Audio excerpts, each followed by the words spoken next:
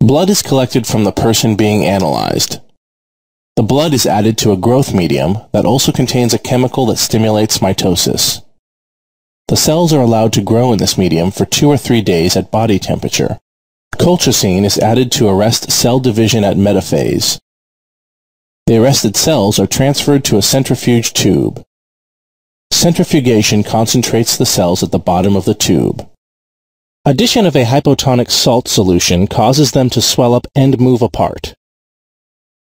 The lysed cells are prepared, fixed, and placed on a microscope slide.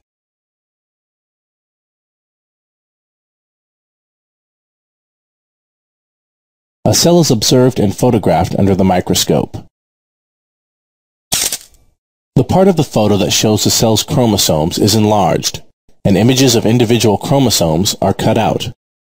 Finally, the images are arranged so that all pairs of homologous chromosomes are horizontally aligned by centromeres.